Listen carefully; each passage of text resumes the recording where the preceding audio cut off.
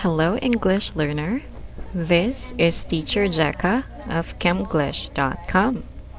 I am here to help you easily understand the topics in the book New Children's Talk 1, written by LIS Korea editorial staff and Dwayne Voorhees. On this video, we are going to discuss another lesson. We are now on lesson 6, which is entitled, When Do You Say This? When do you say this? This lesson is still part of part 1, which is picture description.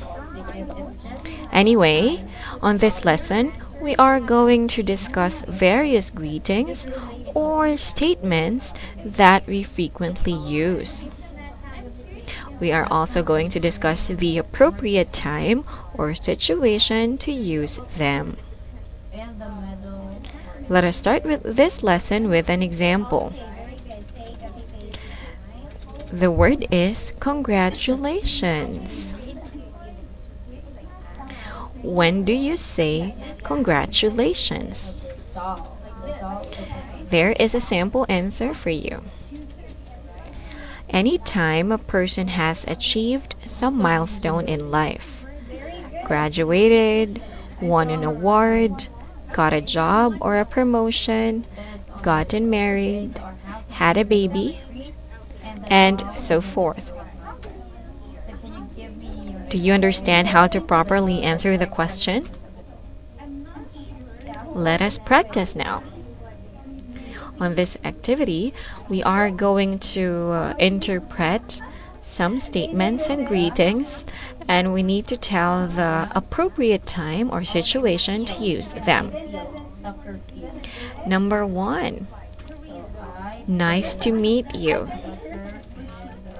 When do you say this?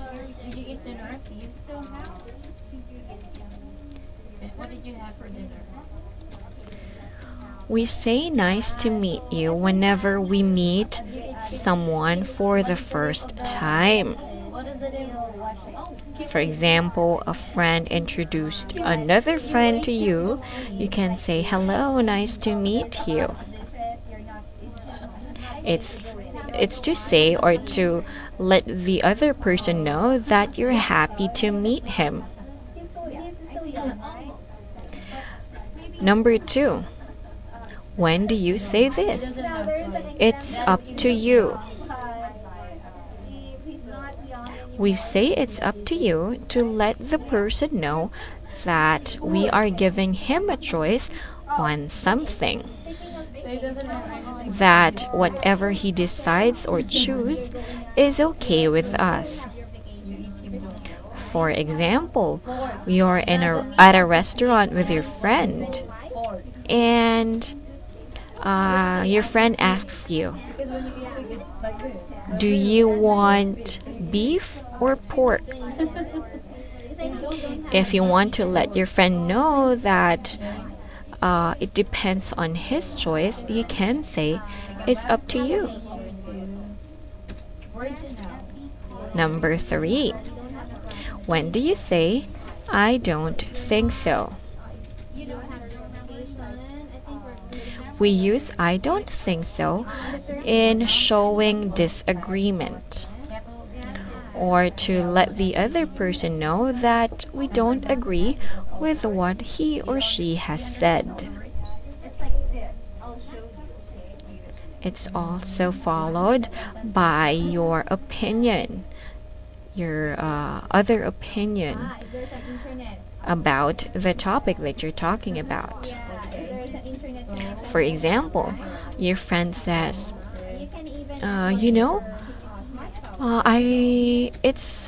it's best to live in the city. You can say, I don't think so. I think it's better to live in the countryside because the air is clean, life is simple, and it's peaceful. Number 4. When do you say, good luck? We use this statement to wish our friend or family member good luck in something that he or she is going to do. For example, your friend is going to join a contest and you want to wish her well. You can say good luck. For example, your sister is going to take a test and you want to make her feel good. You can say good luck. Were you able to answer the questions for the 4 pictures here? Good job. On the next video, we are going to answer more, and we are going to interpret more statements. Goodbye for now.